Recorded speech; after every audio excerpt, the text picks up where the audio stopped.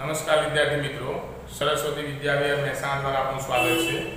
ધોરણ 5 ની અંદર ગણિત વિષય છઠ્ઠું ચેપ્ટર તું મારો ગુણક હું તારો અવયવ ટાસ્ક નંબર 4 આપણે 1 થી 50 સુધીની સંખ્યાના અવયવ કેવી રીતના લખવા એ શીખી ગયા। હવે 51 થી ચાલુ કરીએ। 51 બરાબર 1 ગુણ્યા 51 કરી દેવાનું, પછી 2 વડે ભાગ ચલાવવાનો, 51 ભાગ્યા 2 કરવાનો। હવે બીજો એક ટોપિક તમને શીખવાડો, આ 51 ને 2 વડે ભગાશે કે નહીં એ ચેક કરવું હોય તો કોઈ પણ સંખ્યા હોય એનો એકમનો અંક 2 4 6 8 કે 0 આમાંથી કોઈ પણ અંક હોય તો એને 2 વડે નિશેષ ભાગી શકાય। એટલે હું અહીંયા જોઈશ 1 તો આમાં 1 છે નહીં, આપણને ખબર પડી જાય કે 51 ને 2 વડે નિશેષ ભગાશે નહીં, એટલે આપણને આ ભાગાકાર કરવો પડે જ નહીં, એમનેમ જોઈ કહી શકાય। તો આ પ્રમાણે 51 ને 2 વડે ભગાશે નહીં, નિશેષ ભગાશે નહીં। 3 વડે લઈએ તો 51 ભાગ્યા 3, 3 એકા 3, 2 વધ્યા 1, 3 સીતા 21 કમ્પ્લીટ થઈ ગયું। તો અહીંયા આવ્યા 17। તમારા બે સંખ્યાઓ જોવાની, બે સંખ્યામાંથી આ 17 એ અવિભાજ્ય સંખ્યા છે, આપણે આગળ જોયું તે મુજબ। એટલે હવે તમે 4 5 6 7 8 9 10 11 12 13 14 15 16 વડે ભાગશો ત્યાં સુધી ભાગાકાર થશે ને શેષ વધશે। 17 વડે ભાગશો એટલે થશે, એટલે આપણે 17 ગુણ્યા 3 થાય। હવે આ જોડી સમાન છે માટે આપણે અહીંથી બંધ કરી દઈએ લખવાનું, 1 3 17 51 1 3 17 અને 51।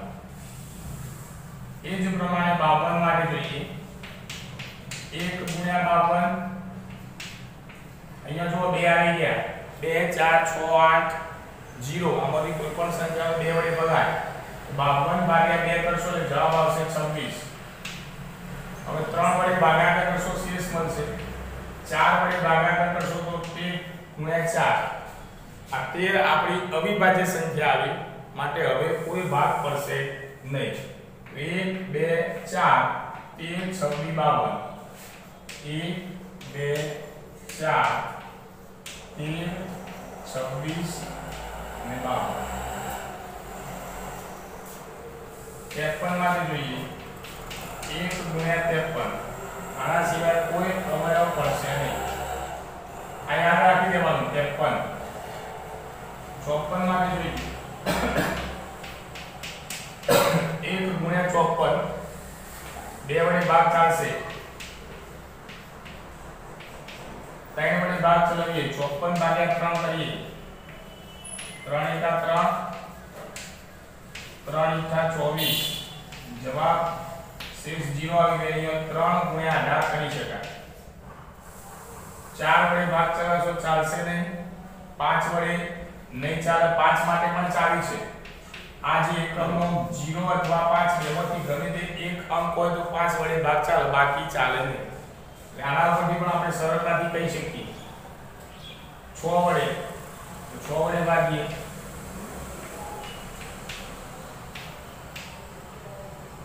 6 એકા 14 12 16 18 24 25 35 46 અહીંયા આવશે 6 ગુણ્યા 9, પછી 7 વડે ચલાવશો તો નહીં આવે, 8 વડે નહીં આવે, 9 વડે આવશે, 9 ગુણ્યા 6 પણ આ જોડી ના જોડી સમાન છે માટે આપણે આને દૂર કરી 1 2 3 6 1 2 3 6 9 18 27 54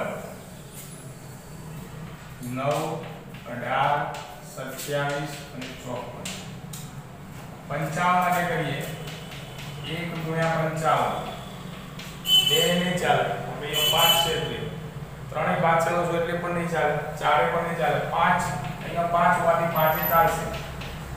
હવે અહીંયા 11 આવે, અવિભાજ્ય સંખ્યા એટલે આગળ કામ પૂરું થઈ જશે, 1 5 11 55।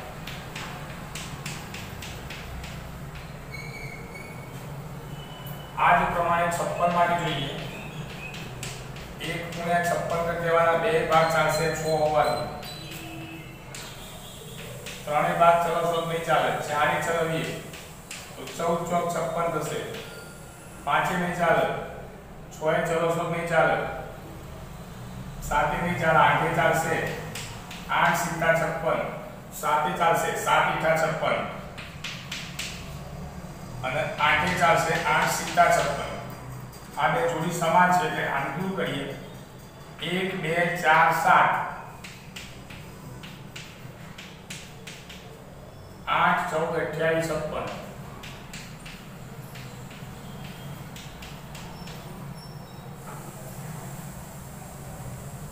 57 માટે 1 × 57, બે ભાગ નહીં ચાલે, અહીંયા 8 7 હોવા જોઈએ, ત્રણે ભાગ ચલાવીએ. 57 / 3, 3 × 3 2 7, 3 × 9 27, શેષ 0 વધી, એટલે 3 × 19. 19 એ અવિભાજ્ય સંખ્યા છે એટલે આગળ કામ થશે નહીં, અવયવ પડશે નહીં, તો 1 3 19 57, 1 3 19 57.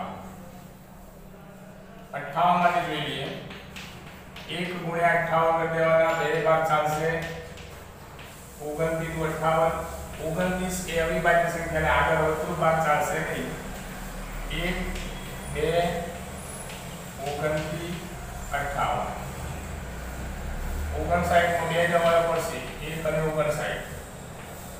60 માટે જોઈ લઈએ. 1 × 60, બે ભાગ ચાલશે, 2 × 30, ત્રણે ભાગ ચાલશે, 3 × 10, ચારે ભાગ ચલાવીશું તો 15 × 4 = 60, પાંચે ભાગ ચલાવશો તો 12 × 5 = 60, છએ ભાગ ચલાવશો તો 6 × 60, પછી 7 નહીં ચાલે, 8 નહીં ચાલે, 9 નહીં ચાલે, 10 ચાલશે, 10 6 60. પણ આ 10 અને 6 એ સમાન જોડી, દૂર કરો. 1 2 3 4 5 6, 1 2 3 4 5 6, 10 12 15 20 30 60, 10 12 15, 10 12 15, 10 12 15 20 30 60, 20 30 અને 60. આટલા અવયવ પડશે.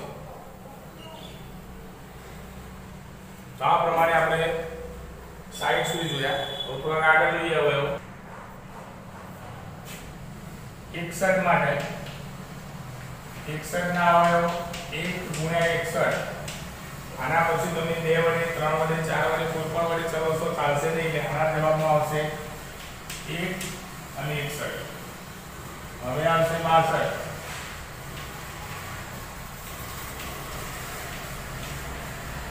62 માં જોઈ લઈએ.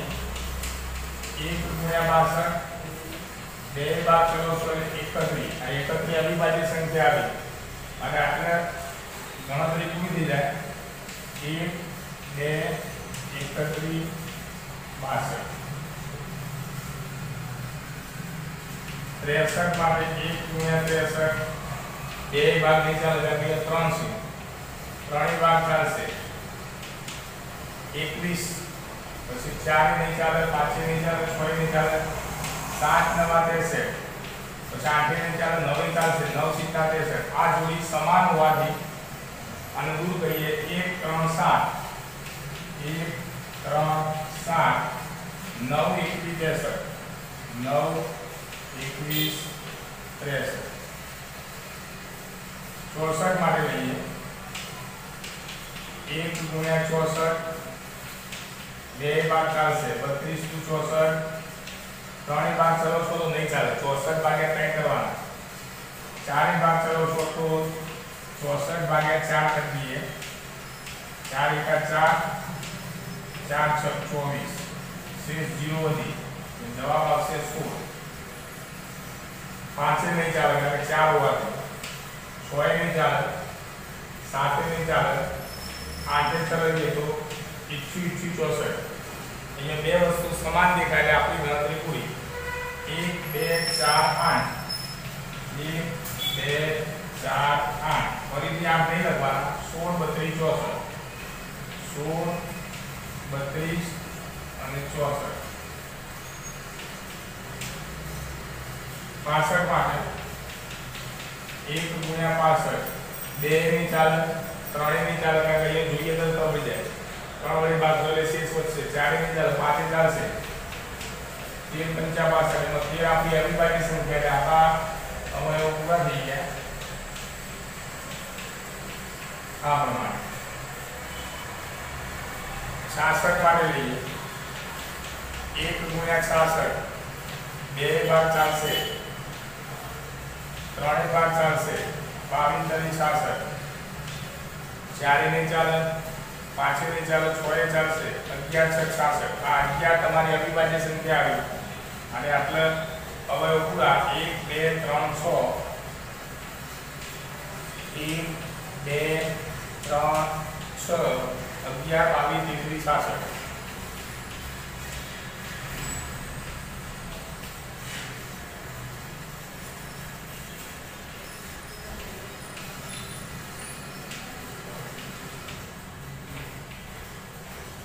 67 માટે લઈએ 1 ગુણ્યા 67 પછી કોઈ પણ સંખ્યામાં કોઈ પણ 2 સાથે 3 સાથે 67 આવશે એટલે આના અવયવ 1 અને 67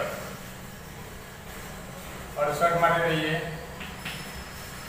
1 ગુણ્યા 68 2 આવશે 34 દુ 68 3 નહીં આવે 4 આવશે 17 ચોક 68 એમાં 17 આપણી અવિભાજ્ય સંખ્યા આવી દાખલા ગણતરી પૂરી થઈ જાય 1 2 4 17 34 68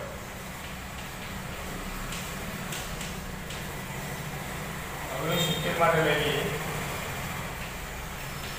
1 ગુણ્યા 70 2 ની ચાલે 3 ની ચાલશે એવી કરીએ તો 70 એવી આપણી અવિભાજ્ય સંખ્યા 1 3 23 અને હવે 70 માટે લઈ લઈએ 1 ગુણ્યા 70 2 ચાલશે 2 ગુણ્યા 35 3 ની ચાલે 4 નહીં ચાલે 5 ચાલશે 5 કા 5 24 એટલે 14 75 6 ની ચાલે 7 ચાલશે 7 કા 70 8 ને 9 ને 10 ચાલશે 10 સીતા 70 સમાન જોડી આવેલી દૂર કરીએ 1 2 5 7 1 2 5 7 10 14 35 70 10 14 35 અને 70